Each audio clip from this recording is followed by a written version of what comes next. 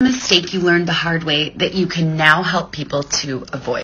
If you're in a relationship with someone and they ask you, would you love me if I was the answer is yes.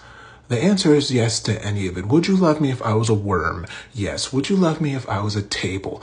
Absolutely. One time, my mom asked my dad, would you love me if I didn't exist?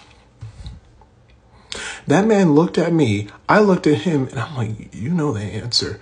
He said, of course. That was the smartest thing he's done all day. You want to know why? Because even if it literally, psychologically, philosophically, anatomically makes no sense at all, that doesn't matter. Because your love should be so strong that even if you never knew that person ever existed ever, you would never love somebody else. Okay, want to know why? Because it just gives you peace of mind and you can go back to watching your TV show.